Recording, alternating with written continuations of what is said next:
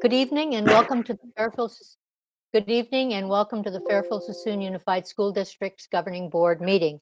This meeting is being held pursuant to Executive Order N-2920 issued by California Governor Gavin Newsom on March 12, 2020. Any or all board members may attend the meeting by phone. Members of the public may attend at the Fairfield-Suisun Central Office, 2490 Hillborn Road, Fairfield, California, to observe and provide public comment during the meeting. Board members will state their name when they make the motion and when they make the second. All votes will be recorded via roll call format. May we have the roll call, please? Eric Cortez. Here. Joan Gott. Here. Judy Honeychurch. Here. David Isom.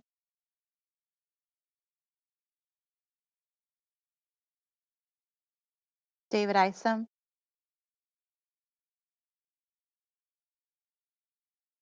Jonathan Richardson. Here. John Silva. Here. Bethany Smith. Here. Craig Wilson. Here. I just want to mention that David Isom is attending the meeting. For some reason, his sound is off, but he is here. Okay, moving on to B. May I have a motion to approve the agenda? Jonathan Richardson moves. Bethany Smith, second. Eric Cortez. Yes. Vote. He said yes. Sorry. Joan Gott.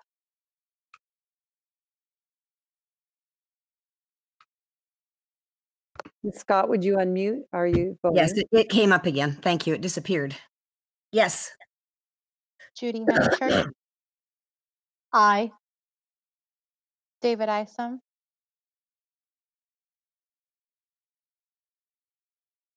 John Silva. Aye.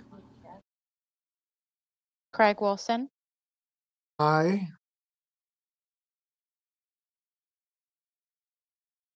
Is that it?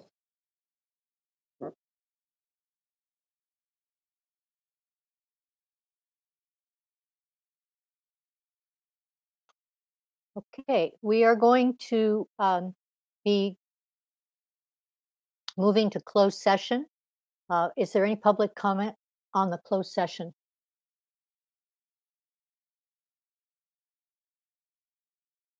Sorry. There's no public Hearing no. comment, but, I just want to make everybody know for the record that our boardroom is open. We are practicing social distancing and there are no members of the public currently at this time wishing to speak. Thank you. We are going to be adjourning to closed session to discuss and have possible action on matters of student discipline, personnel, negotiations, and litigation. We will now move to closed session.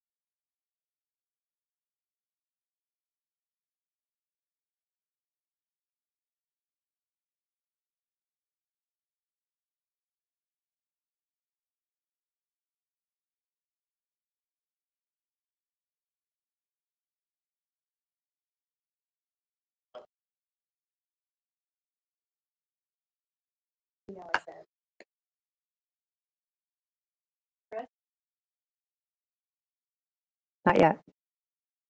The one before that.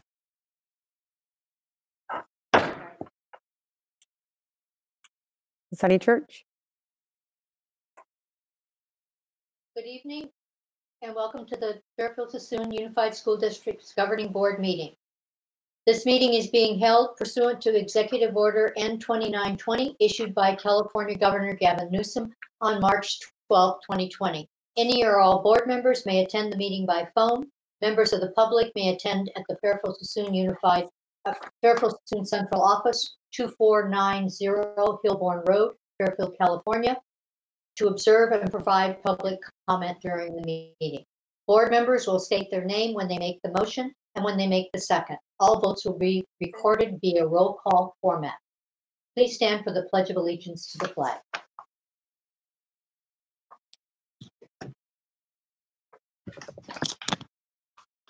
Ready, begin. I pledge allegiance to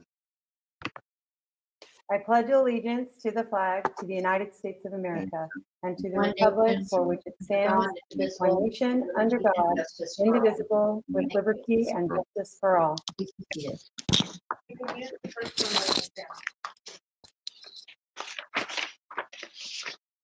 Superintendent Corey, would you please give the report for closed session?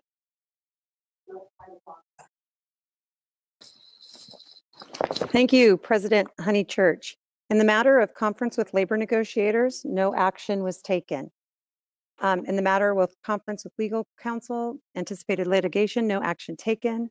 In the matter of public employment, it is my honor to announce by unanimous vote that the board has officially appointed Sherry McCormick as principal of Nelda Mundy Elementary effective tomorrow. I'm going to read a little bit about Ms. McCormick. Ms. Sherry McCormick is recommended for the principal of Nelda Mundy Elementary. She started with the district in 1993 as a substitute teacher and a temporary intercession teacher. She was hired full-time as a classroom teacher at B. Gale Wilson, and in 2006, she moved to assistant principal at Armio High School before moving on to be assistant principal and then principal at Semieto High School. She began her current assignment of assistant principal at Nelda Mundy in 2017.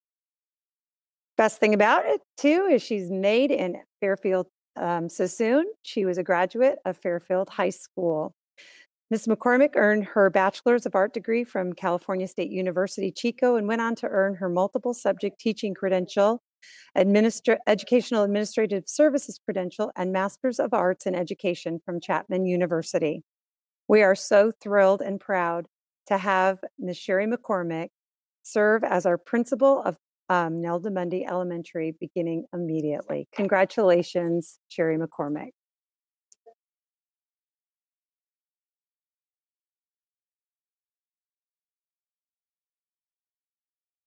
Also, by unanimous vote, our board has appointed Mr. John Daly as the Coordinator of Educational Services and Special Education beginning July 1st, 2020.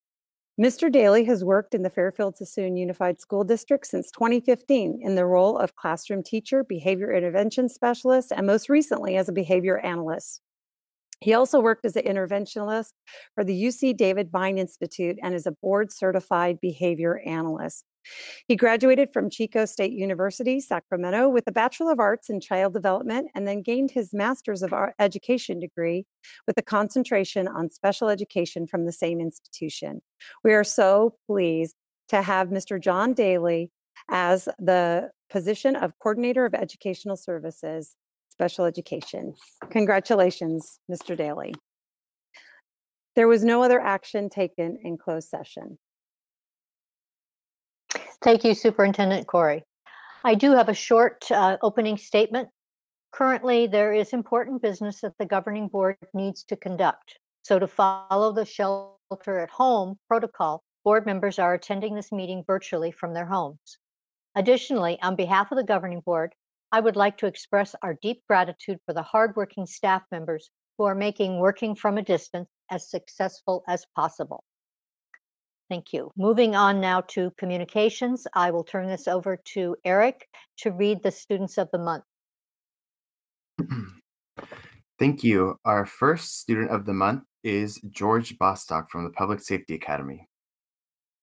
George Bostock, a 12th grader from Public Safety Academy, has been selected as one of the district's Students of the Month for April 2020. George has demonstrated exemplary leadership skills and is a role model for his peers. While attending PSA, George has participated in the Cadet Leadership Program, holding ranks of Sergeant, Lieutenant, Captain, and Commander. As an executive officer, he not only leads the academy, but also trains cadets in grades 5 through 12 to serve as ranking officers. George leads by example, consistently modeling good character and demonstrating a high level of integrity. He is well respected by his peers and staff members. George is committed to academic excellence and has maintained a 3.22 GPA. Additionally, he completed the Emergency Medical Response and Emergency Medical Technician college courses and is a certified EMT. He is able to assist with a variety of medical needs at PSA. He serves as an explorer with the Fairfield Fire Department and was named Explorer of the Year in February 2019. George will work as an EMT while attending the Fire Academy and plans to be a fire department paramedic. We congratulate you, George Bostock, for being honored tonight as one of the district's Students of the Month for April. And I believe we have a video of him with his acceptance speech, correct?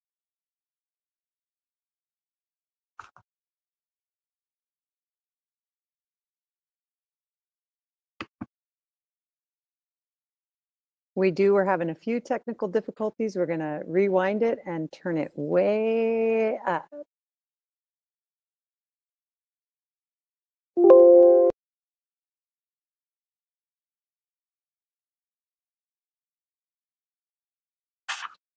Or simply unmute it.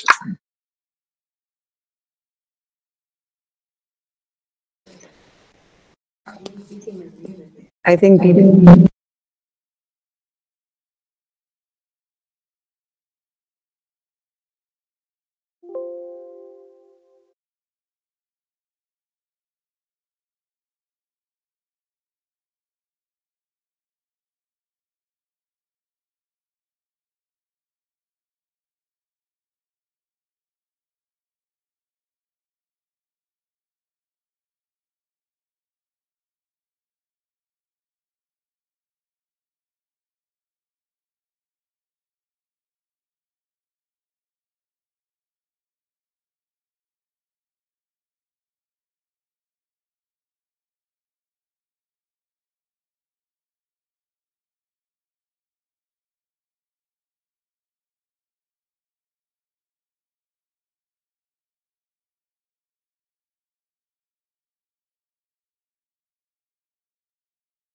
Well, we practiced it and it worked, and unfortunately, it doesn't look like it's working for us. So we're going to go on to the next one, Mr. Cortez, Student Board Member Cortez. All right. Our next Student of the Month is Felix Dooley from Early College High School. Felix Dooley, a 12th grader in Early College High School, has been selected as one of the district's Students of the Month for April 2020. In the beginning of high school at Early College, Felix struggled a great deal and missed a lot of school due to severe anxiety. He was placed on academic probation and was almost unable to continue at ECHS. However, with hard work and determination, he has gotten back on track, raised his GPA, and has even made the honor roll the last 2 semesters. He is on track to graduate from high school this June, at which point he will have completed 36 college units towards his bachelor degree.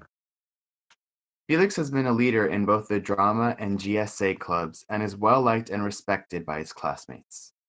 Felix is kind-hearted and truly inspires everyone around him. It has not been an easy road, but Felix truly represents what ECHS is all about. We congratulate Felix for being honored tonight as one of the district's Students of the Month for April 2020.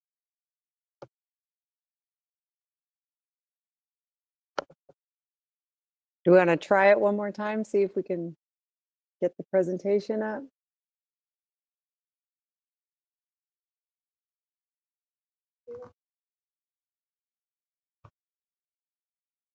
Good evening, members of the board. My name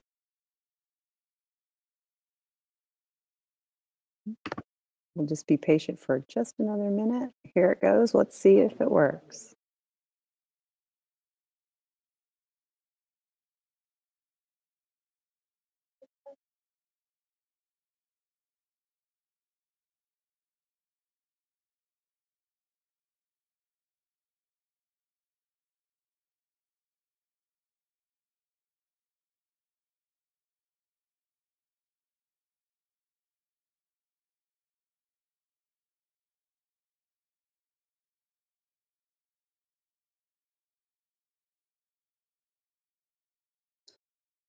We will make sure that both of their acceptance videos are placed on our website so that people can see them.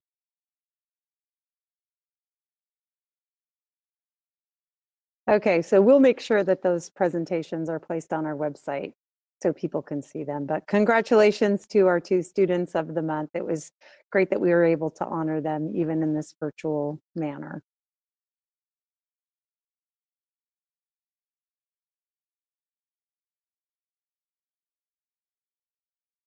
Moving on to communication. B, written report, Solano County investment report for the first quarter ending September 30th, 2019, and second quarter 2019-20, and ending December 31st, 2019. There is no presentation. Is there any public comment? Hearing no public comment, is there any board discussion? I move that Okay, we we'll move accept the on to report. C. This is just information, Joan, so that's okay. We don't need to vote. Moving on to C, this is another written report. It's the quarterly report on Williams uniform complaint. Again, no presentation. I'm assuming there is no public comment. Is there any board discussion on this item? Hearing none, we'll move on to D, 4D. Again, another written report. Quarterly report for out-of-state travel, no presentation. Assuming no comment, any board discussion? Hearing none, moving on to E, employee organization. Ms. Do we Honeychurch, have I believe anyone there? Ms. Yes. Honeychurch, you're going to have to pause when you Yes. say any board discussion because I do believe we had somebody who has something on the last agenda item. I'm moving too quickly. I'm sorry. I'll slow down. Going back to D then, for out-of-state travel, was Joan, did you have a comment? Yes, I did. I wanted to say congratulations to Ken and the crew that went to Atlanta, because I understand that we were able to sign 5 people to come and work for us. And I think that's really wonderful. It's good use of our out-of-state travel funds. And that was Damon Wright and Cheryl Jones who traveled to Atlanta, and yep, they picked up some good employees. So thank you. Good. Okay. Now the employee organization, is there anyone there, Superintendent Corey, to do a report? No, there is not. Okay, moving on to F. We'll move on to our student board member report. Mr. Cortez, do you have a report? Yes, I do. Thank you. So I wanted to start off by giving an update on Student Advisory Council. Unfortunately, our March meeting was canceled due to the existing shelter-in-place restrictions, and there was never an April meeting scheduled. But there's still work for the Advisory Council to do. We're looking at the application process for the next student board member, and we'll likely be coordinating virtual interviews soon. So I will most likely have an update for you on that at our next meeting. And speaking of the future student board member, I've been working with Ms. Pierce to develop a student board member handbook. We've been using Placer Union High School District's handbook as a starting point. If you'll recall, I'd mentioned previous meetings that Mr. Wilson and I were actually at that workshop. That's where they have a whole system set up for their incoming student board members. We're just looking to put together a simple handbook just so they don't go in without any information. And I hope to have the handbook's major edits and components complete by May. And with that, I'd like to close my report. Thank you so much. Thank you, Mr. Cortez. We'll now move on to the superintendent report. Ms. Superintendent Corey. Thank you, President Honeychurch. I have quite a bit to report, but first and foremost, happy birthday, early birthday to Martha Pierce, whose birthday's coming up. I always like to embarrass her.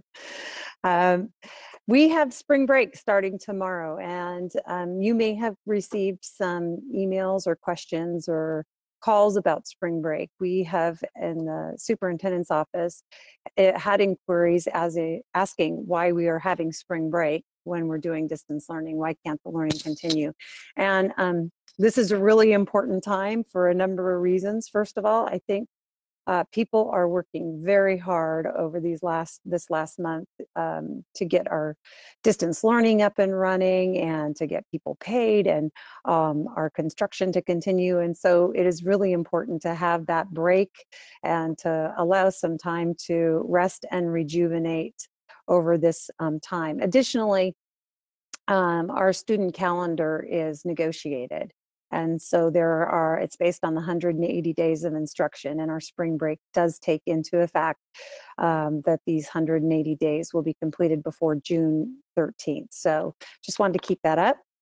I wanted to commend our staff who did a fabulous senior night virtual presentation a week ago. We had over 900 people who tuned in for the English version that evening and 90 people who tuned in for the Spanish version. Those presentations have since been posted to YouTube, and they continue to get a lot of views. And so it was very valuable information. Our technology support services team is commended for helping us make this happen. Our director of secondary education, Kristen Witt, kudos to her because she worked diligently with our counselors and our secondary administrators to bring forth this presentation. And then for the Spanish version, our district translator, Shirley Chavarria, did a fabulous job in translating that information to all of our Spanish-speaking families. So kudos to our staff. We could have sent an email or we could have sent a letter home, and we wanted to try something different to connect with our community. And I think it was a very successful event, as evidenced by the numbers of viewers that we had. Tonight, we approved a principalship, and I just wanted to tell you that interviews continue. We are still hiring a lot of teachers and other staff, and we also have some assistant principals that we are in process of hiring.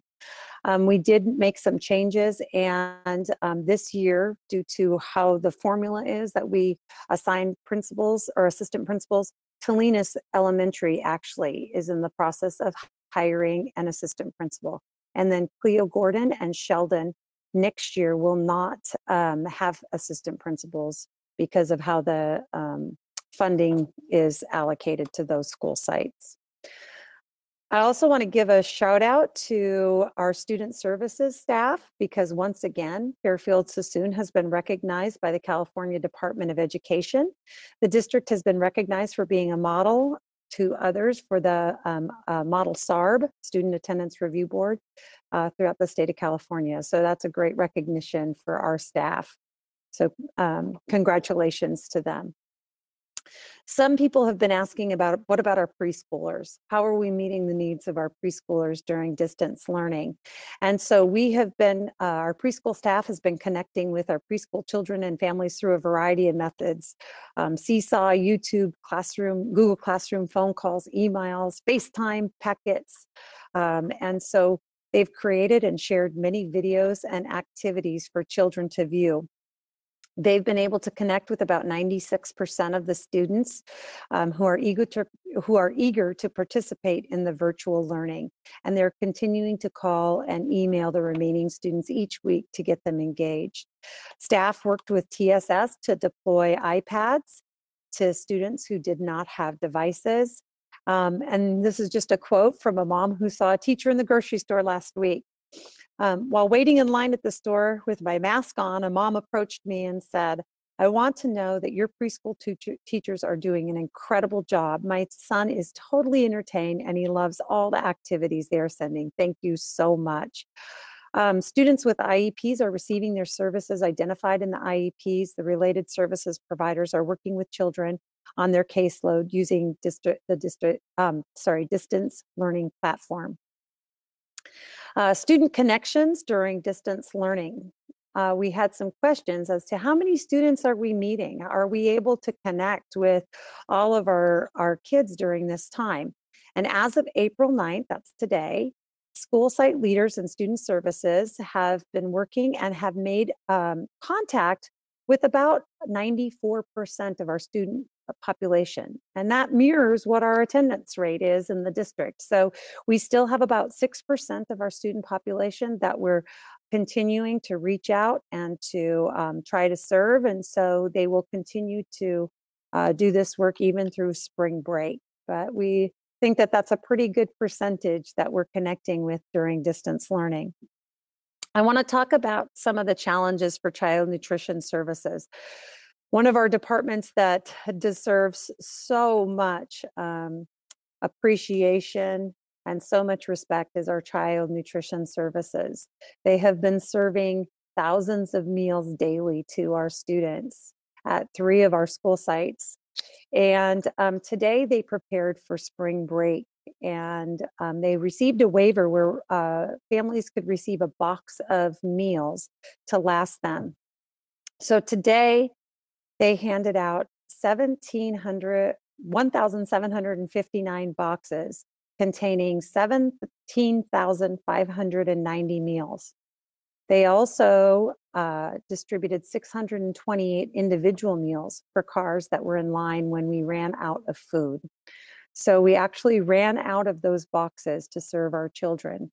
And we probably could have handed out twice as many boxes if only we had them. Because we have been working really hard to ensure that our families get fed. And so we anticipated we would have the same number of people who were coming during the week to pick up these boxes. And unfortunately, we had a lot more. We could have made more individual meals, but one of the challenges that our child nutrition services is running into is getting supplies from our vendors. For example, our milk vendor is Berkeley Farms, and they indicated to the school district that they are closing their doors on April 30th. And so we don't have a milk vendor. And in order to ensure that we get reimbursable meals, there are certain components, one including milk, that has to be in the meal for us to count it as a reimbursable meal. So we are now placing an order to get shelf stable milk as a backup. Because of the increased demand throughout the state, but that won't be available until May 1st. And so our child nutrition department is requesting a waiver from the state to be able to serve meals without milk. And so hopefully, considering the circumstances, we will receive this waiver. We have 28 CSEA members and 3 managers, child nutrition managers, that are working at our school sites to provide meals for our students. And I want to give a shout out to Assembly Member Jim Frazier, who joined us at Grange and Fairview and Suisun Elementary to volunteer to hand out meals. It was really fun. I've done that myself, and it really helps to connect with the kids and remind them to read. And Mr. Frazier gave us some materials. And so yesterday we were not only handing out meals, but coloring books that showed how a bill becomes a law. So, and then just board members, one other things I wanted to mention is that our employees continue to be paid. I think that this is really important, with the exception of some of our substitutes who have now applied for unemployment.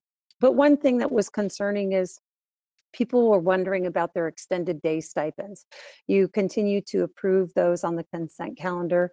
And I just wanted to let everybody know that those stipends will be honored, even though maybe their spring sports were cut short and their coaching responsibilities or whatnot, it might be, were cut short. We still are going to honor the stipends and pay our employees. And then finally, for board members, you have a board self-evaluation that is due. It is due tonight. We have 3 members, right, that still need to complete that evaluation. And so for those 3 members, we're going to ask at the end of the meeting for you to stay on this Google Hangout so that we can make sure that you do your board self-evaluation and know how to connect. That ends my report. Thank you, Superintendent Corey. We'll now move on to H, board discussion on its extended school closure. Do we have any public comment on this item? There is no Hearing public none, comment. I am going to turn it. Okay, thank you. I'm going to turn it over to Chris Corey, who will introduce the Yes, we're just going topic. to start a discussion. So, as you are aware, our governor had put out an expectation along with our state superintendent that school will not come back in session on campuses for the 2019-2020 school year. I just want to give a little history. So our district, we closed school first for 2 weeks. That was on a Friday. By Monday, we had closed through spring break. And then about a week later, we closed through May 1st.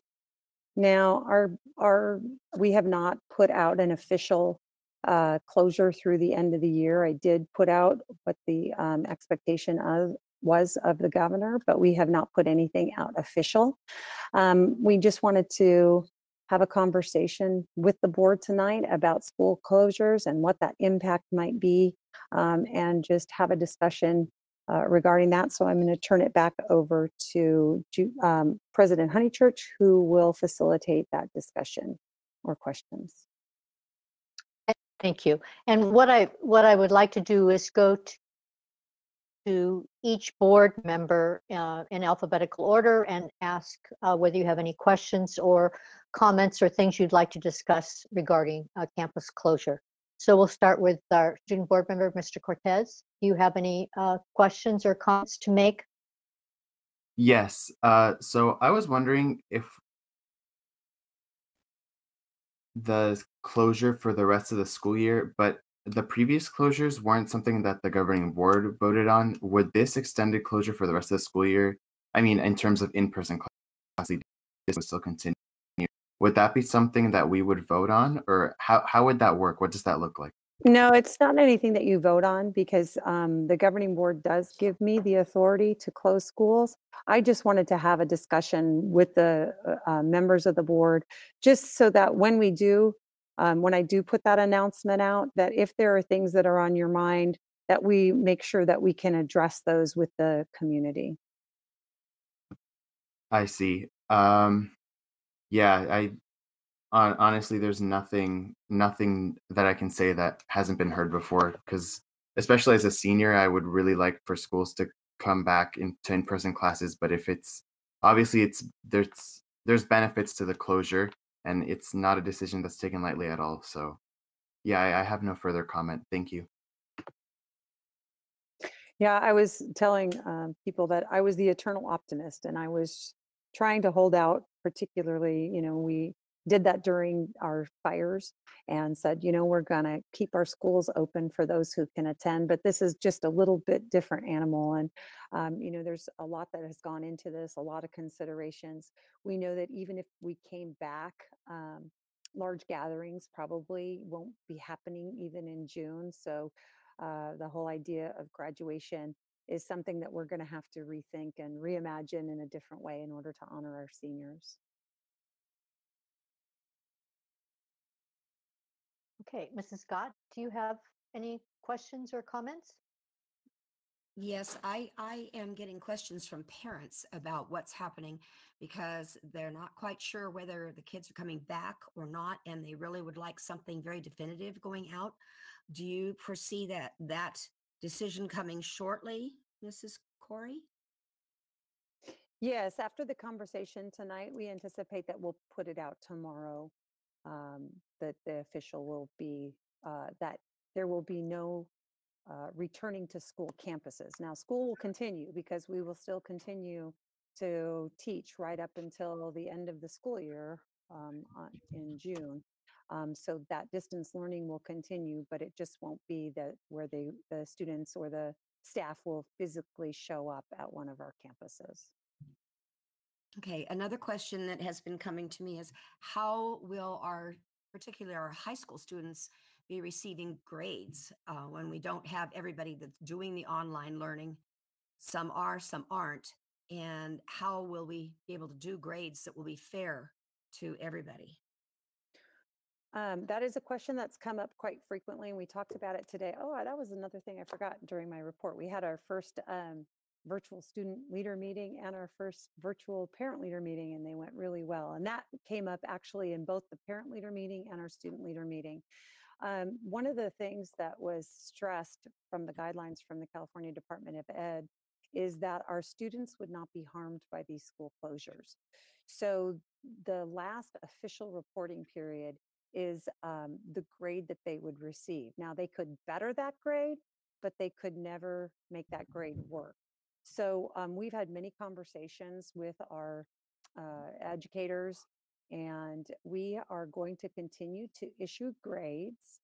And so whatever the grade was on the last progress report or the official quarter grade, that would be their final grade unless through distance learning they have improved that grade. Thank you. Thank you, Joan. Moving on to Board Member Isom. Comments or questions? Yeah, I just want to first say what a fantastic job everyone's doing with this sudden closure.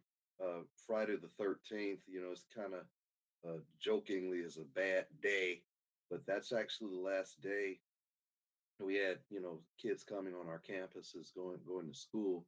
And so to be able to literally scramble and put all of these things in place that have been put in place to take care of the education of our kids is phenomenal. To give a shout out to our superintendent and her staff and all others.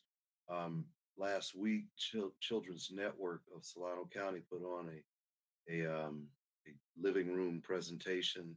It was about the census and making sure that our kids were counted, because that's where the money's going to actually come from, is through the census. And so I just want to encourage any of the members of the public that are viewing or when they play this back to make sure that we fill out our census so that the kids are counted, so that we can provide the type of educational services that we need to provide to our kids. I've even, I'm on Facebook. I'm in touch with a lot of members of the community, and there's some members of the community that kind of hold our feet to the fire when there's a problem. And you certainly don't hear compliments from a lot of the folk. You hear complaints, but not compliments. But a couple of the people that hold our feet to the fire that complain a lot to me, as far as I'm concerned, about things, they're really complimentary about how well, again, our leader has stepped up and made these things happen. Parents are impressed with being able to have technical support from our IT staff. That's unheard of. The distant learning FAQs. So I just want to just say, whatever we can do as a board to support what's happening, we should do that, because it's a really, really, really good thing. That's my comments. Thanks. Thanks, Mr. Isom. Moving on to Board Member Richardson. Comment? I am extremely ecstatic regarding the leadership of our superintendent, the staff. You have done a phenomenal job dealing with adversity in ways that I believe that we could never ever imagine that you would produce. One of the significant things that I wanted to say as a board, and I'm thankful that we have this opportunity to speak specifically about our position regarding the school closures, is that this season gives not only us an opportunity to continue to innovate as a district, as we have done so consistently over time, and how we've been so far ahead of the curve as it relates to technology, innovation, and being resilient. And now this gives us an opportunity as leaders to show our students what it truly means to be resilient. Our teachers, our administrators all have produced in that way.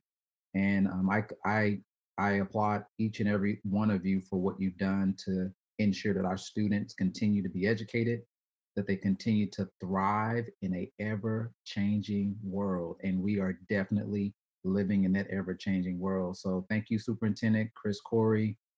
Thank you, board colleagues, for the work that you're doing on scene and behind the scenes, and to all of our staff throughout the entire Fairfield-Suisun Unified School District, to include our stakeholders and their families. I commend everyone for their unique role and what they've done to make sure that we successfully impact our students' future, even if it means that we go completely digital. Thank you. It definitely has been a team effort, and I've just been so proud of our staff. We're very fortunate in Fairfield-Suisun to have such quality individuals who are always looking out for the best interest of our kids.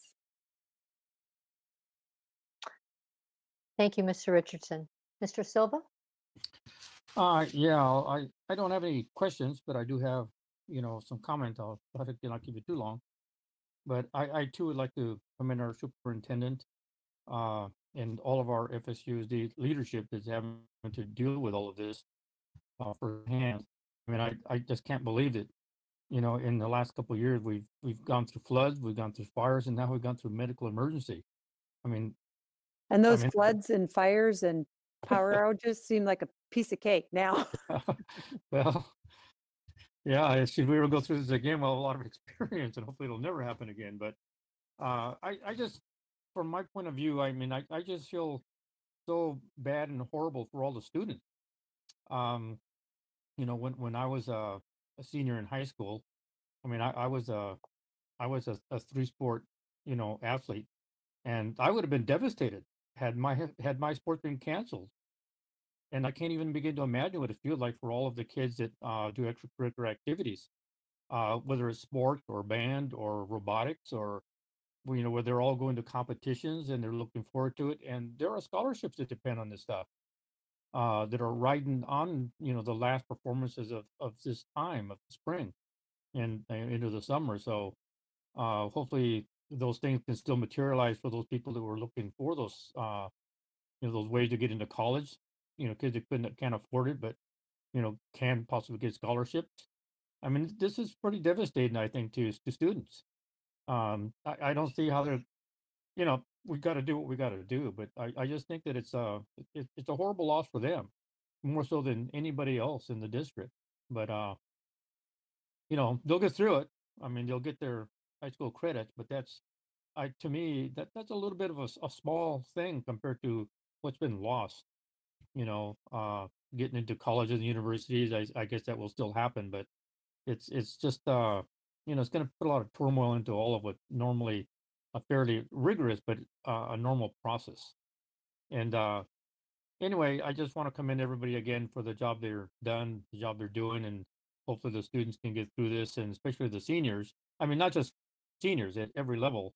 Things happen in the spring that people don't want to miss, and there's like a whole semester taken out of it. At that age, that's part of your life. So I just think it's a bad situation. But anyway, again, that's we'll shoot for the best, and hopefully that's what happens. That's all I have to say. Thank you, John. Ms. Smith? Yes, I, for one, am fully supportive of going ahead and canceling the in-person classes through the end of the year, and keeping the schools closed. And I want you to recognize the weight that carries for somebody who is currently homeschooling their FSUSD child while she works from home. It's challenging, and there are benefits and there are disadvantages for us, and every family is grappling with that themselves. But I worry that there is going to be a false sense of security that is going to take over communities across the country very shortly, when they do see the benefits of the downward trend starting to take place from all of the social distancing that we're doing. And as such, they're going to say, oh, well, we can fully resume our every, day-to-day life. And I think it's in the best interest of not just our students, not just our staff, but the greater community as a whole, if we do not fall into that and go ahead and keep our families at a distance, literally, and try to reconvene it when things come back at the beginning of next year. And I hate to say that, I think one of my biggest disappointments was when I think it was during the high school senior presentation where it was announced that graduations were going to be called off. And I really am hopeful that we can find a way maybe to not cancel them, but somehow postpone them. These kids have worked a really long time to earn those diplomas, and some may not want to, some may not be able to come back and actually walk and receive their diploma. But I feel like we should afford them the opportunity to do that if that's something that they choose to do. So I'm hopeful that we can look into that. But And kudos to everybody. It's been said many times. Kudos to everybody. And I'm going to just echo what Board Member Smith said. We all of us, that's the highlight of our school year, is watching those graduations, because that's what we're in this business for, is to get kids over that graduation line. And so it is disheartening that those ceremonies as we currently know it won't exist, but our high school administrators and teachers and our secondary education staff are already looking at some creative ways that we can do that. And it may mean that we have to postpone, but right now, just to be perfectly honest, we don't even know if we'll be able to come back physically this summer. I think Ms. Smith talked about the false sense of security. And so we are planning to try to do some virtual summer learning programs, but that also is dependent upon funding. So we have to look at how much we can afford and what we can do this summer to also continue on. And then there's always a silver lining, because we know that for years our district has been looking at starting a virtual school. And so we've kind of gotten a jump on that. And so we're already in the process of opening a virtual school for those families. I don't know quite what that looks like yet. I'll bring it to the board for a future agenda topic. But we are looking at providing a virtual school opportunity, because there may be teachers who have found that this is their niche, and or students who have be looking at opening that in the fall.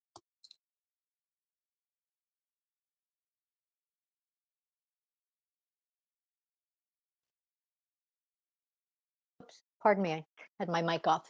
Board Member Wilson, you have comments? Yes, I've enjoyed the comments of the other board members, and I wish if I could ditto everything they've said, I would. The admiration for the creative employees, for the innovation, for the need for some kind of celebration or capstone recognition for the students who are wrapping up their time, etc. I hope that community members wind up with a good sense of what's going on. It's one of our priorities, I think, should be letting them know this is unprecedented, and they don't know what's happening in the classrooms, in the schools, in each kid's life. I've noticed an increase in news in the newspaper, and that encourages me. If we can find ways to get the word out, I want every parent to think, yes, my kid has a teacher, and my kid is in touch with his teacher. And I want every parent to think, I have a line to my kid's principal, either my kid's one teacher, or if secondary, then I'm in communication with the principal, either receiving a weekly newsletter. I know a lot of principals do that, or able to email them. I want, I hope everyone gets an accurate sense of what's going on in the classrooms. And I hope it's a positive thing. From what I hear, it is. But this is a unique time that may never come again in their lifetimes, our lifetimes, of course it may, but I want them to feel connected to the district and their schools and this institution at this historic time. So those are my thoughts. Thank you. Thank you, Mr. Wilson. Each board member, thank you for your comments. I couldn't agree with you more heartily.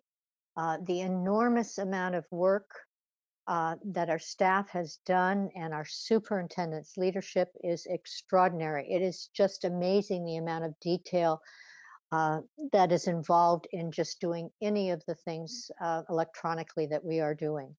I will agree with Mr. Silva that our students, I just can't imagine anything more discouraging than being a senior and missing all of the activities that go on with celebrating being a senior before the end of the year. So that is disappointing. But as Ms. Smith said, we cannot be too confident. We can't let our guard down too early and go back to normal too soon and then have a relapse and have everything worse than it was before. So I think I agree that we need to err on the side of caution. And if that means keeping our schools closed longer, as hard as that may be, I think that that's a necessity. One thing more, I'm just thinking so many times parents complain about teachers and how easy it is. You know, they have all this time off and it's no problem at all. And now I think some of them are getting a little bit of a taste of what it means to actually be with children all day long and having something planned for them to do every second and individualize it and meet their needs. It's not that easy. So kudos to our superintendent for an amazing job. Kudos to our staff. And hang in there, students. We'll get through this. You'll have stories to tell your children in the years to come. And parents, please work with us, support your kids, and get in contact with us, with the principal and with your teacher as much as you can. Thank you. Superintendent Corey, do you have anything to add at the very end? I just do want to give a shout out to our parents because many of this is uncharted territory for them as well. And I think Board Member Smith said it, you know, some of these folks are working at home and trying to then also educate their child, or maybe they've just lost their job and this family stress has been increased. And so we are very cognizant of that and we're here to support. So Mr. Wilson's point is well taken. We have a lot of support available. We still have some social emotional support out there. If people need to, they really do need to contact their school principals or their teachers, because one thing that we've just been so proud of is how everybody's come together at a time of crisis. And it's really great to be part of Fairfield-Suisun and to be part of this wonderful organization at this time. So I'm just wondering if there's anything else, because otherwise, unfortunately, we're going to have to make that decision. And Tim Gorey will be putting an official notice out tomorrow. So anything else that anybody needs to add? Okay, I think that ends the discussion, President Honeychurch. Thank you. We'll move on to public communication. This is the opportunity for the public to address items that are not on the board meeting agenda. Public comment is only permitted on matters within the subject matter jurisdiction of the board. You submit a request to speak. Speakers are requested to limit their comments to 3 minutes. And Ms. Corey, do we have any public speakers? Yes, we do. Mr. George Gwynn. Okay. Turn it over to Mr. Gwynn. Good evening. As you know, I try to advocate for the taxpayer. And back when I was in school, there was about a week that was spent on study of the Constitution. That was the main topic for the whole week. I hope that these days that's still happening. I see a lot of people that are very fearful of this pandemic. And it seems to me that it's kind of overblown in some aspects because it affects some people very severely, but the majority of people are not really that affected by it. And think about this, if you had a war going on and you shut down the whole society while you had the war going on, that wouldn't work very well. And people need to be careful that they don't overreact. And I think that this thing can be put back to a regular system of operation in a lot less than 6 months. The health department director is talking about 6 months now. I think if things go on for 6 months, there are a lot of people going to get hurt that are in business, and that's going to be even worse than the actual health issues. So really hope you guys will be mindful of the Constitution. I have a video or two I'll be emailing you next few days that gives you more information about those kind of things. The other thing that I wanted to mention is that people will be doing homeschool, I guess, for the rest of the year. There's no guarantee that when you start back up again that you're going to have the same numbers of attendees. So that's something you need to think about as far as your budget's concerned. And I think that it was also mentioned that virtual schools might play a bigger part. For a lot of businesses, that's become a lot more important in other fields, and it could be that you need to reconsider some of your construction plans. Anyway, that's food for thought that you might consider, because the more things you think about, the better decisions you can make. You don't want to forget any particular thing. So I guess that's about it for this comment. Thank you very much. Thank you. Moving on to the consent calendar. Do we have any items to be pulled from the consent calendar? Hearing none.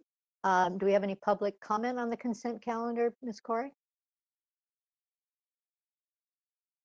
Okay, hearing no comment. Just as a reminder, Ms. Honeychurch, you're going to have to pause because it takes people a second to hit their mute button. Okay. But there is no public comment on the consent calendar. Thank David you. Isom, move approval. Joan Gott, second. So we have a motion for approval from Mr. Isom and a second from Ms. Scott. Yes. Is that correct? Eric Cortez. Okay, we're ready for the roll call. Aye. Eric. Joan Gott. Aye. Judy Honeychurch. Aye. David Isom. Aye. Jonathan Richardson. Aye. John Silva. Aye. Bethany Smith. Aye. Craig Wilson. Aye.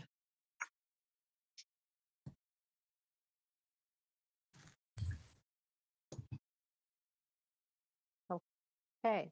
Motion carries. We'll go on to action items 12A, review and potential approval of resolution number 58/1920, designing public works projects as an essential governmental function and delegating authority to designate further K-12 public works as an essential government function.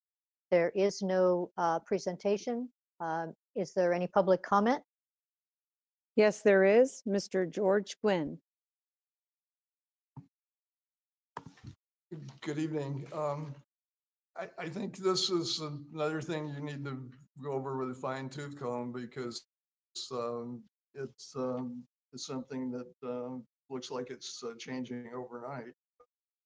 I think what was essential a few months ago might not be looked at the same way now. So it's also a possibility that maybe you can use that money for something else too. I know there's limitations on what you're authorized to do on that, but maybe there's some way that you could work some kind of exchange on some of the things that might help in other areas. If not, then it makes it a lot more difficult to continue. So I would hope that you look at everything and leave no stone unturned, because otherwise it can come back to haunt you. Thank you very much. Are there any other comments? Yes, I have a comment. Okay, go ahead, Ms. Scott. I would really like to see us persevere on this to get these projects finished so that the kids can enjoy our new facilities that are completed in September instead of having to come back to school and still have construction going on. I think it's a time that's a silver lining with this, that we could actually get all this work done so that our kids can enjoy it this coming year. I would really like to see us persevere with this. Thank you, Ms. Scott. Any other comments from board members? It is important to keep in mind also that the Measure J funding has a time frame that it must be spent within. And so we need to make sure that we're not delayed in spending what we have. I would agree with that. Any other board comments? If not, may I have a motion for approval? Bethany Smith, move approval. Second, Eric Cortez, second. roll call, please. Eric Cortez, Aye. Joan Gott, Aye. Judy Honeychurch, Aye. David Isom, Aye. Jonathan Richardson, Aye. John Silva, Aye. Bethany Smith, Aye. Craig Wilson. Aye.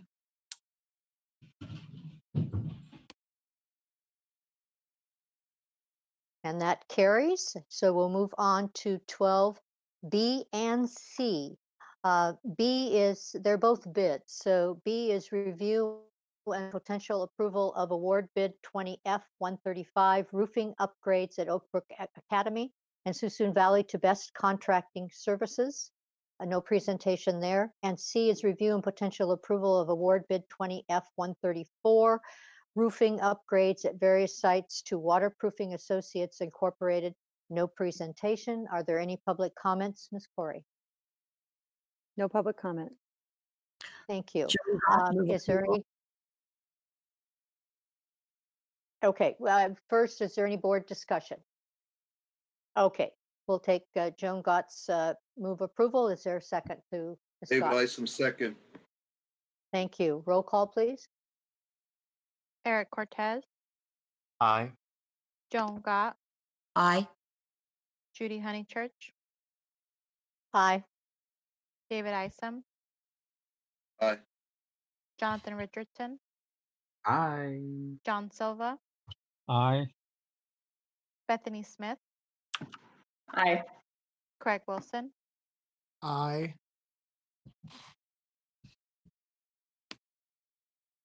Okay, motion carries. 13A.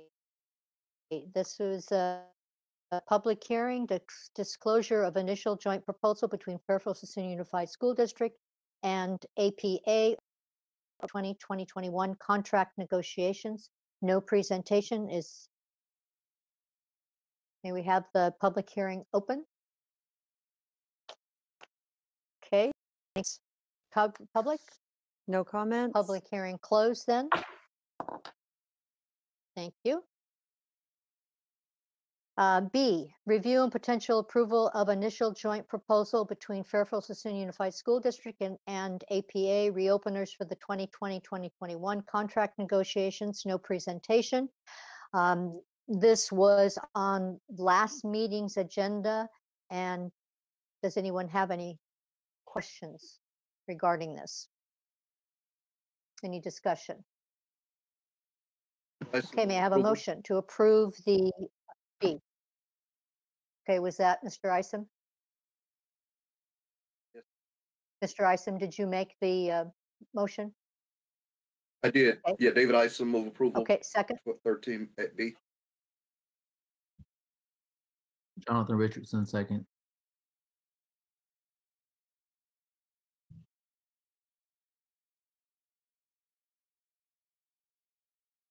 Okay, Judy's needs to reconnect, but we're going to have Melissa do the roll call. Eric Cortez, Aye. Aye. Joan Gott, Aye. David Isom, Aye. Jonathan Richardson, Aye.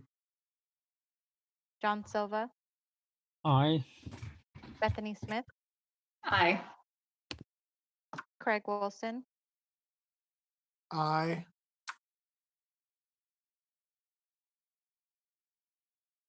Madam Superintendent, as discussed earlier, should we continue with the meeting until Judy's back on?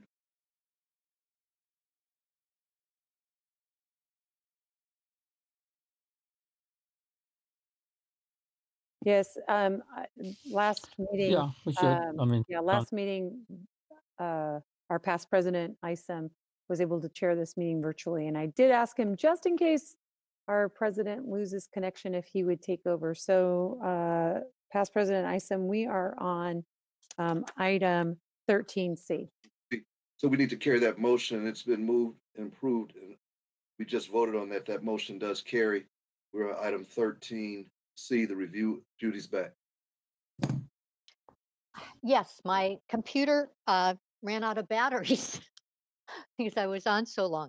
So where are we now? 13C. Your motion, your last 13B carried. 13. Okay, so now 13B and C carried. I'm sorry. David, can Yeah. you continue just for a little bit longer? I need to get settled here. Go on to the next one for me, 13. David, please. 13B and C just passed. We're at 14A. We're at Review and 13C. 13C. Review and potential approval of the revised. Oh, I'm sorry. 13C, review and potential approval of revised Fairfield-Suisun Management Association Certified Management Salary Schedule. No formal presentation. Any members of the community speaking? No public comment? Any board members? Move approval. David Isom, move approval. Is there a second? Bethany Smith, second. Ready for the roll call? Eric Cortez, Aye. Joan Gott, No. Judy Honeychurch, Aye. David Isom, Aye. Jonathan Richardson, Aye. John Silva, John Silva, John- unmute your mic. sorry. Aye. Bethany Smith, Aye. Craig Wilson, Aye. The ayes have it. That motion does carry. We're at item 14A. Okay, David, I think I'm back together. I can take it from here. Thank you All for right. your help. Yes, ma'am. 14A, review and potential approval of temporary modifications of graduation requirements in Board Policy 6146.1, high school graduation requirements. Any public comment on this? There's public comment, Mr. George Gwynn. Good evening once again. A lot of times when people transfer on to college, they don't have the core that they really need to proceed on, and they have to take remedial stuff to get up to speed.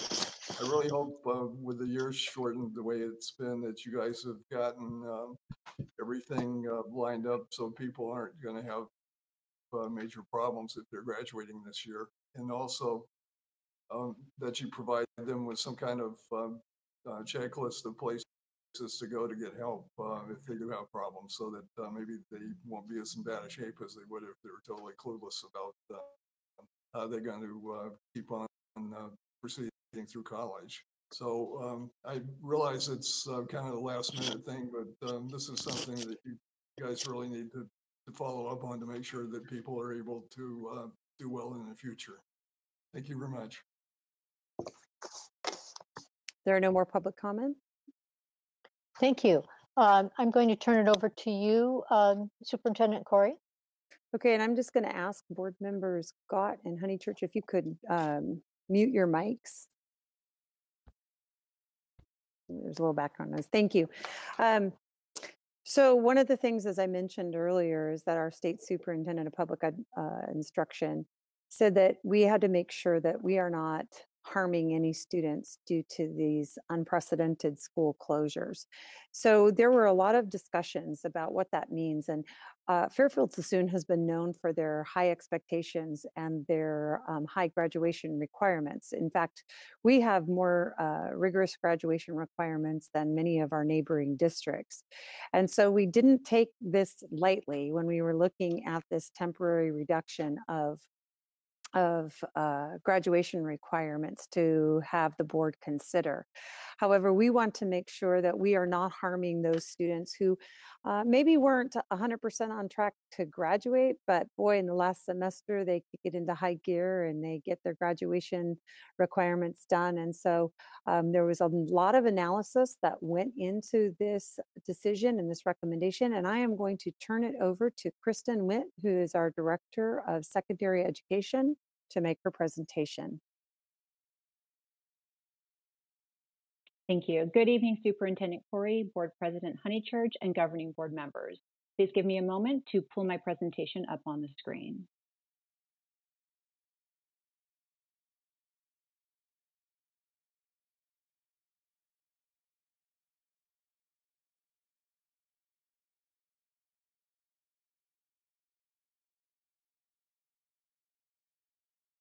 We wholeheartedly support that the governing board desires to prepare all students to obtain a high school diploma so that they can take advantage of opportunities for post-secondary education and employment.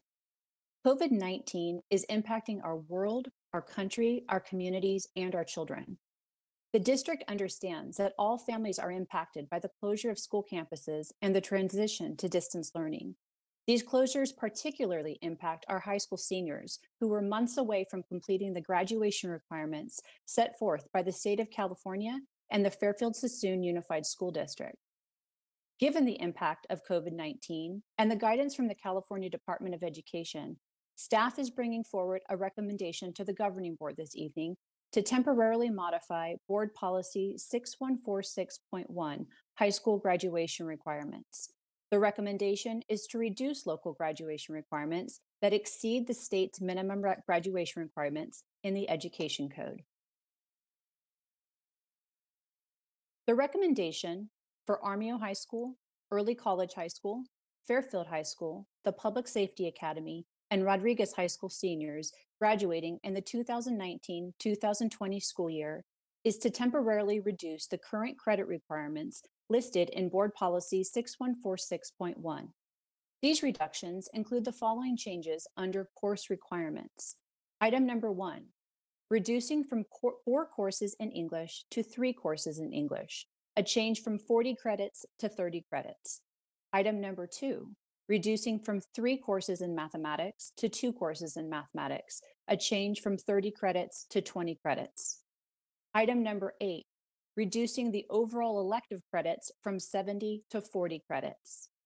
This recommendation, if approved, would temporarily reduce the overall required credits to graduate from 230 to 180 for this year's senior class at Armio High School, Early College High School, Fairfield High School, excuse me, the Public Safety Academy, and Rodriguez High School. The chart in front of you on slide 3 provides the breakdown by subject area of the proposed graduation requirements for Armio High School, Early College High School, Fairfield High School, the Public Safety Academy, and Rodriguez High School seniors, should the governing board move to approve the recommendation this evening. I would now like to provide the governing board an opportunity to discuss this recommendation and ask any clarifying questions. Okay, thank you, Mrs. Witt, sorry. I will just go down with each board member to see if you have any questions or comments in regards to this motion. Mr. Cortez? Yes. I was wondering, since we're continuing with online learning, why is there a need to lower the graduation requirements? That's an excellent question, Board Member Cortez. And the impact on our students being able to work from home greatly differs from student to student and location to location. And not every student has the same opportunities to engage in the distance learning as their counterparts. And due to that fact, we want to ensure that all students are able to still meet the graduation requirements despite the impacts that this distance learning has put on them that was at no fault of their own. And I'm just going to give an example. For example, let's say you had a high school senior this year that was right now, the last grading period, had a D- or a F in English. Perhaps from now to the end of the year, they could have had the opportunity to improve that failing grade and thus pass English. Now, we can't guarantee that everybody has that access and availability in order to show that improvement. And so we just really wanted to ensure that we're not harming anybody because of no fault of their own that they can't attend school. Okay, thank you.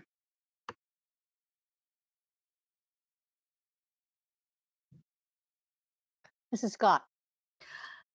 I want to clarify this in my own mind. The graduation requirements that we're talking about now are straight out the graduation requirements and not connected to the A to Gs that have to do with the CSU requirements for entrance, correct? That is correct. This does not change what the A to G requirements are for minimum eligibility to a CSU or UC. This is just for earning a high school diploma from FSUSD. Okay, then what arrangements are we making for the kids to be able to continue on with their A to Gs?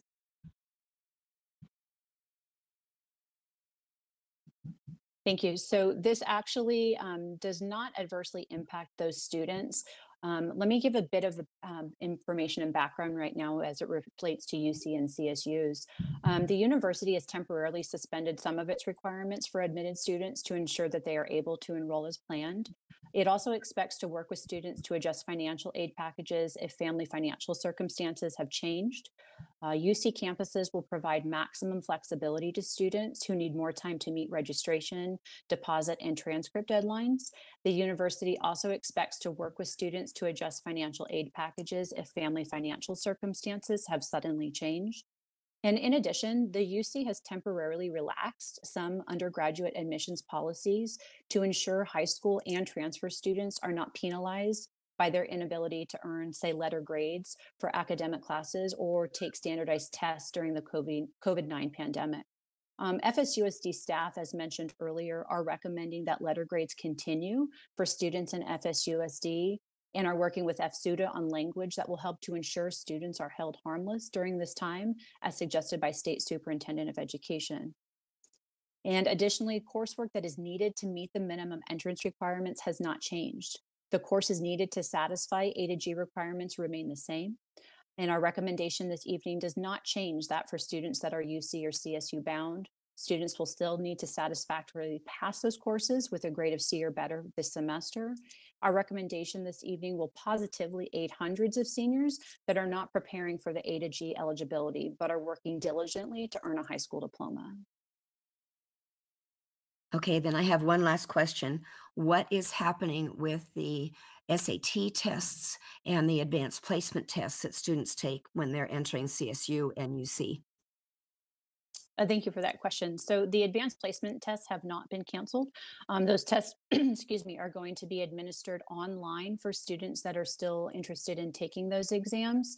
The International Baccalaureate exams have been canceled, and there are portfolio pieces that students are submitting in lieu of the tests. And the UC-CSU are actually looking at adjusting their policy as it relates to the SAT scores as well.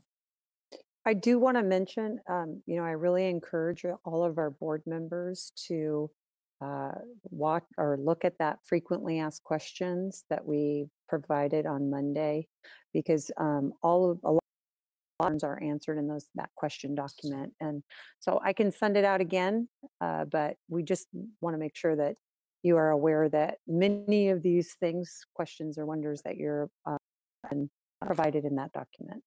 Thank you.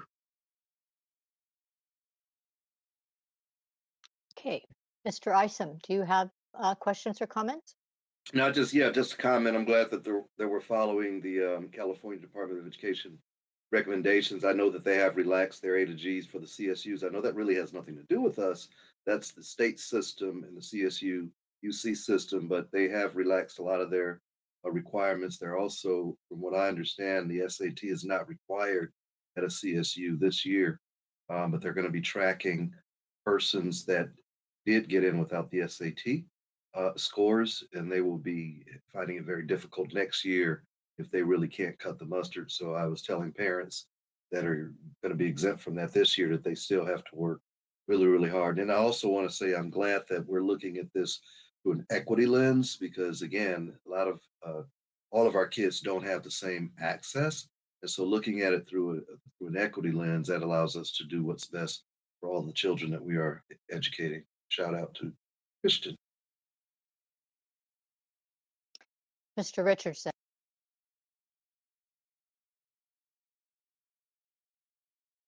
Do you have a comment or a question? Hearing none? Wait, he hasn't unmuted his mic yet. I don't know if. There we go. Oh, okay. Little glitch right there. I just want to say to Miss Witt and her team, again, we've been put in a position to where we've had to produce in a very extreme short amount of time and continue to hold on strongly to the values that we've put in place as a school district. And I just think it's very exciting to hear other school districts reaching to do things that we've already achieved, that has prepared for us to have what I believe has probably been the smoothest transition than that any school district could have with something that is completely unexpected. So the attention to detail that has gone into the temporary suspensions related to the board bylaws for the A through G requirements and just the ultimate graduation requirements. I just applaud the team for basically coming together and making it happen. And again, from our statement earlier in the board meeting, our students now get to see what it looks like to be resilient. They get to see what it means to innovate, what it means to adapt to change. And as they transition from being students under our care, especially those that are seniors, into becoming the next leaders in our community, it's going to be moments like this that they look to guide them as they move forward and make decisions, recognizing that we never quit, we never gave up, but we made sure that we continue to move forward, making sure that they were priority number one. Mr. Silva. Yeah, I don't have any questions. Again, just a statement, and I would like to, kind of echo what Mr. Isom said, that, it really is an equity thing, and many students would have never been, impacted, and there are some students that will probably slip through that, normally would not have, but, we have to err on the side of those that, we're going to be able to do it, get into universities, get into colleges, but maybe would slip through the cracks because of they don't have computer hookups at home. They may not even have a computer at home, and so it's those are the students that we have to make sure and ensure to get the fairest shake in these kinds of situations. So to that, I had expressed to the superintendent, about some of these graduation requirements, and we both agreed that, yeah, we may get a few that are going to slip through that, are just going to take advantage of it, but those aren't the ones that we're trying to help. We're trying to help the ones that are really trying to make it and need this help. and this is going to help them immensely to get into the colleges that they would have probably been able to get through or into, but they would not have been able to. But anyway, that's all I'm saying. Thank you. Ms. Smith? Yeah, I sat in on this presentation when it was given to the families of the high school seniors. And I am a little disappointed that it went to them before it came to us, because I'm concerned that when we do something like that, potentially if something changes, then we throw some confusion their way. So I'm not sure what the reason for the decision there was, but I was also sitting on the student leader hangout earlier, and Ms. Witt, you had mentioned that there are certain percentage of students that, based on their where they are currently, that they were on track to go ahead and graduate if we reduce to these requirements. And I missed the percentage. And then I'm wondering, as a follow-up to that, if you have the percentage for who is on track with our current graduation requirements, do you by chance happen to have how many were not, or that were, if we kept the requirements the same, if that makes sense? Yes, I think I understand your question. And the portion that I was answering during the student leader meeting today definitely was emphasizing the students that attend San Miedo High School. And so that is going to be coming next in my presentation with respect to the proposed temporary recommendations for the graduation requirements for San Miedo High School. And on that campus, there is a larger number of students that, with the proposed reductions, would have met the graduation requirements at this time.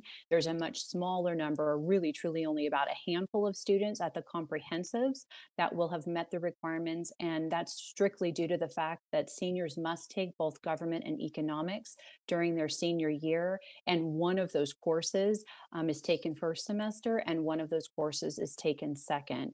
And so we do see a few students that transitioned into our district from other states or other districts that had completed both of those. And there are a few students that are on an accelerated track that may have already finished that. And in terms of the percentage of students that were on track for meeting our typical board adopted graduation requirements, if I were to look back at our data, we had roughly about 80, a little under 80% of the students that were currently on track. And part of that would take into consideration students being able to go to summer school and completing the credit recovery courses that they're currently enrolled in. I'm not sure, was that all of your questions, Ms. Smith, or did you have additional? Yeah, no, that's fine. Thank you. Okay. Mr. Wilson? Yes, 2 or 3 questions. One, are our requirements now at the state minimum if we make this change? No, but they're still higher. Second question, if Mrs. Witt's estimate, perhaps 80% are on track, to me, that sounds like for 80% of our seniors, this will have no effect. They will finish up their classes. They will meet our former minimum. And but for those 10 to 20% who are in a tight spot, it will give them some flexibility to consult closely with their high school counselor and determine perhaps to drop 1 or 2 unnecessary ones and focus on 1 or 2 necessary ones to help them get through in a tighter situation. Is that a reasonable estimate? Yes, Mr. Wilson, that definitely is a reasonable estimate. And lastly, for 11th graders, this doesn't change a thing for them. They are required to finish up all their courses this year if they want to be on track to graduate next year. Is that also likely? Well, we are going to have to look at this for all of our high school students because everybody, freshmen, sophomore, juniors, and seniors, are all impacted by this semester. And so we're going to have to analyze that and bring back maybe a different recommendation for next year and then the following year and the following year. I mean, obviously, a freshman who misses out has 3 years compared to 2 months to make up a class, but we still don't want to hold any student harmless, even if they're a freshman or sophomore or junior in high school. Does that mean that some perhaps 11th graders or 10th graders, we're anticipating not as many will pass their classes this semester as would have? Correct. We just don't want, we just don't know. We'll see at the end of this semester how that what happens. Thank you. That's all I had. I don't have any additional questions to those that have already been posed, so I will turn it back over to Mrs. Witt. Thank you very much. So now I want to take a few moments to explain the differences between a comprehensive high school and a continuation high school. I need to explain the differences because we will be making a different recommendation to the governing board this evening for Samieto. Samieto students earn credits every quarter as opposed to every semester at a comprehensive site. At Samieto, students are able to earn 60 credits in the same time frame that a student at a comprehensive site would only be able to earn 30 credits. Additionally, the course sequence for a student attending Samieto is unique to what the student needs as compared to a traditional sequence at a comprehensive site. This is all important to know because the impacts during this time of distance learning is compounded for a student attending Samieto.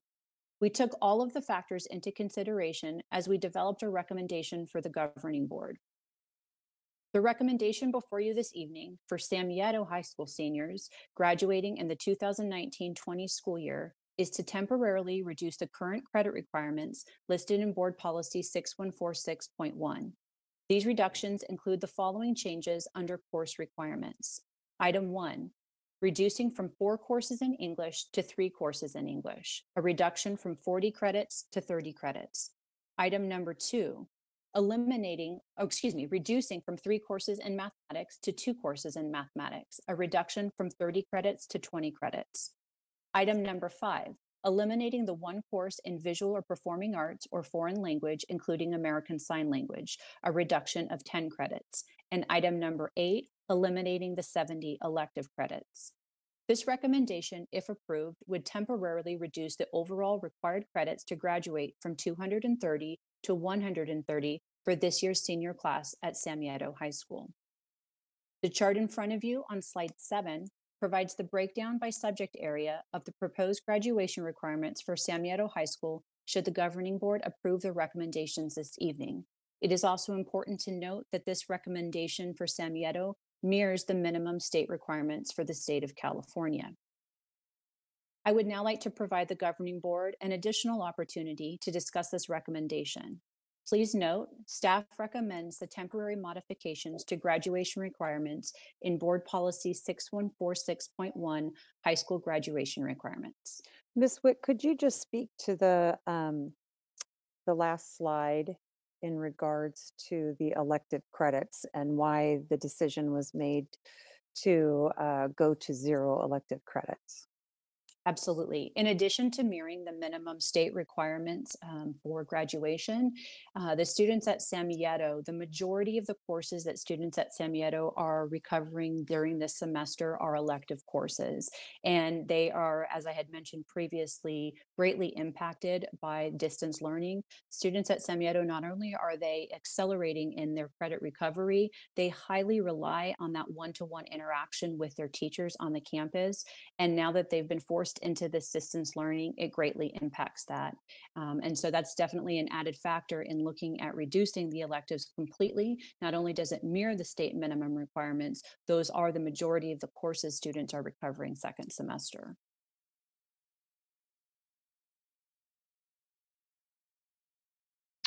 Okay, thank you. I'll go down to each board member as we've done before. So, Mr. Cortez, do you have any comments or questions regarding Samieto's recommendation?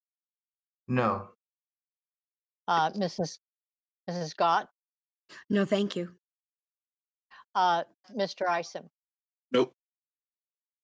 Mr. Richardson? No, ma'am. Mr. Silva?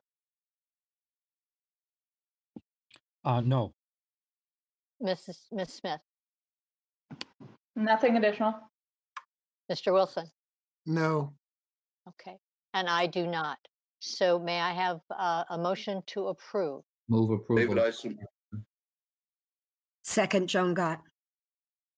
Okay, so that was Mr. Isom first and Joan Gott second. We'll have the roll call vote. Just a minute. Isn't there more to the presentation and the proposal? The Adult- adult education is on the next item, Mr. Wilson. Maybe that's what you're thinking. Okay, okay. So roll call vote. Eric This is- Cortez, Aye. Joan Gott, Aye. Judy Honeychurch, Aye. David Isom. Aye. Jonathan Richardson, Aye. John Silva, Aye. Bethany Smith, Aye. Craig Wilson, Aye. That motion carries. We'll go on to B, review and potential approval of temporary modifications to graduation requirements in Board Policy 6200, adult education. No presentation. Is there any public comment? Yes, we have one public speaker, Mr. George Gwynn.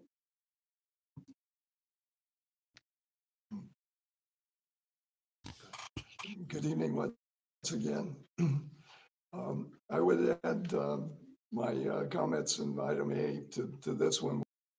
People that are not scoring very well on their grades should perhaps consider getting further instruction or going to a junior college first before they proceed to a state college or university. And it's a lot easier to have the skills and just go straight through than to get down grade points and be on probation and try to make up to get off probation. So anything you can do to help people that are marginal would be much appreciated.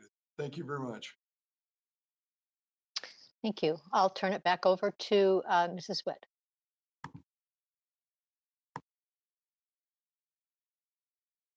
Thank you very much. Please give me a moment again to get the presentation up.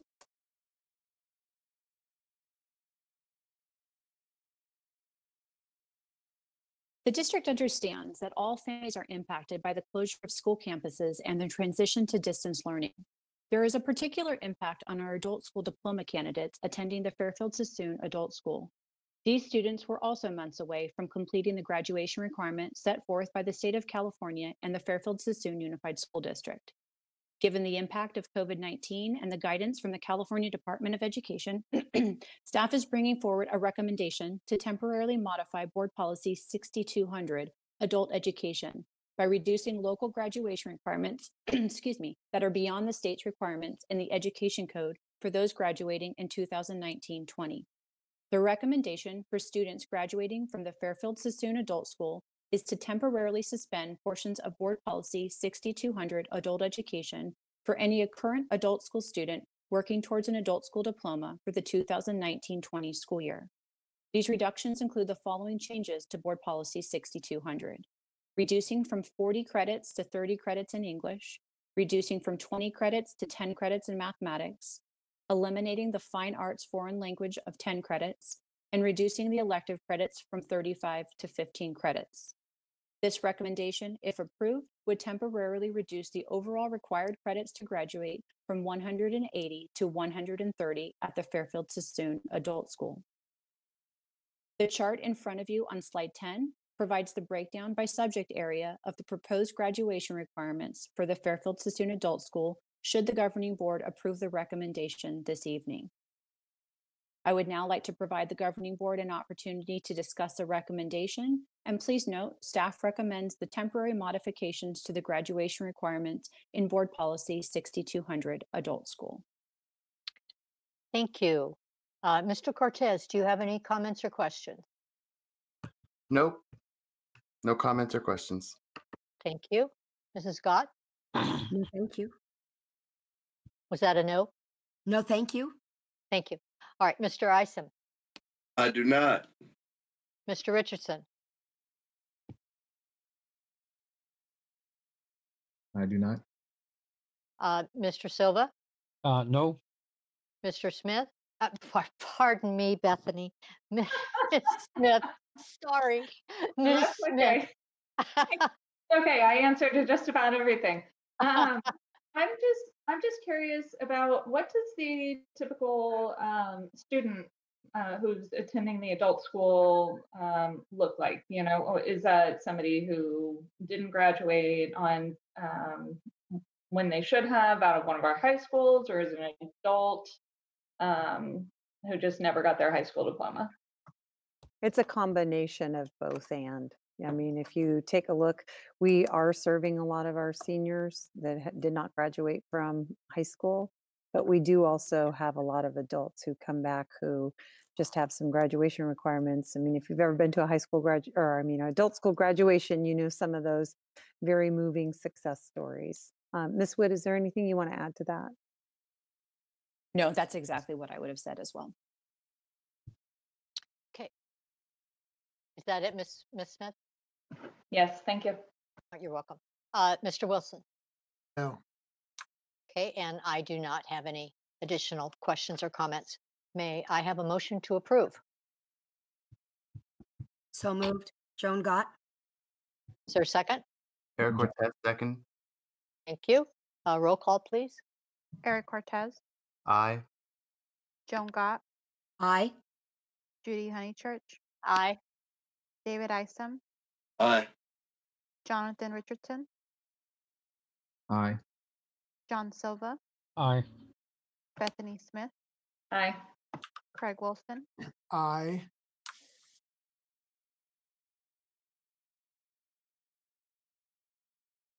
Before we move on, I think that motion carried, but before we move on, I just want to once again thank our educational services team for all their hard work and consideration as they brought forth these requirements to our governing board. So kudos also again to Kristen Witt. You did a fabulous job tonight presenting, so thank you.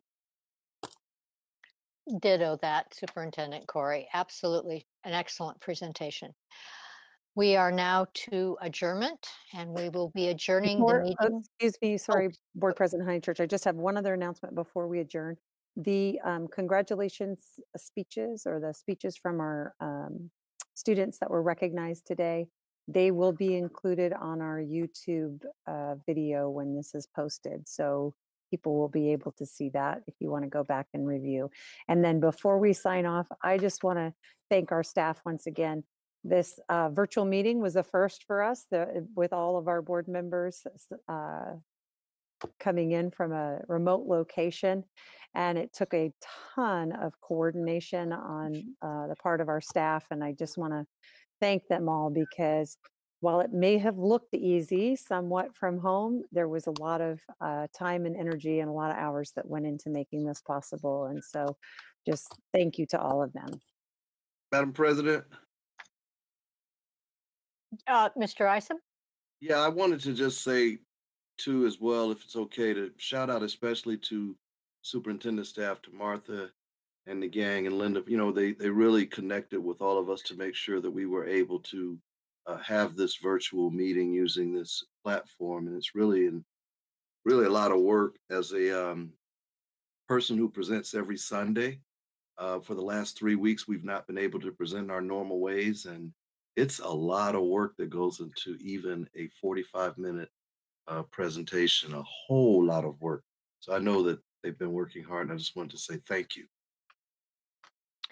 And I too want to say thank you for their help. And David, thank you for your help and stepping in when my computer died. So this is all new to me. So there is just a ton of flexibility that you need to have. So thank you, David, for your help. And now we will And adjourn. finally, wait, we have 3 people, remember, who have to stay on and do their homework. Oh, thank So you. you know Yeah. who you are. So when you hang up, those people who need to stay, please Not stay. me. And then also, just as a reminder, board members, if you could, please read your Friday letter, because I do put a lot of pertinent information. It will be posted tomorrow. I will continue to give you an update. It's a lot of down in the weeds detail, but it does show the level of work that our staff members are doing by department. So please look for that tomorrow. May I That's it make a now. comment, please? May I make a comment, please? Yes. I would like to thank Martha Pierce for helping me through all of this tech stuff because I am the least capable of the board members of doing this, and I would not have made it if she had not been there holding my hand. Thank you, Martha. Oh, Joan, you can do it. No, no, it's scary. All right. I think Now, we're good. now we're ready for adjournment. And always, I wish I could just say meeting adjourned, but we are going to be adjourning the meeting in memory of Dorothy Datar, a retired FSUSD teacher. Meeting adjourned.